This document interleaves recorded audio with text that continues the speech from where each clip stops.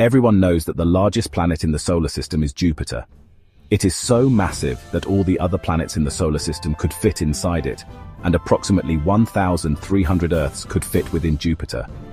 However, compared to an even more gigantic celestial body, not just Jupiter, but even our Sun seems small.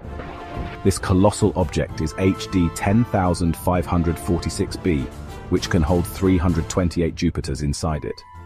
It is so enormous that if you tried to circumnavigate it by airplane, it would take you 5 months to complete the journey. Not just a day or two, but literally 5 months. But here's the surprising part. This is not a planet, but a brown dwarf.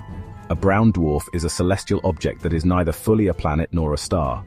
Therefore, the largest confirmed exoplanet known so far is ROXs 42Bb, which is a fully classified planet. It orbits a red dwarf star and can accommodate 6 Jupiters within it, making it the largest exoplanet in the universe discovered.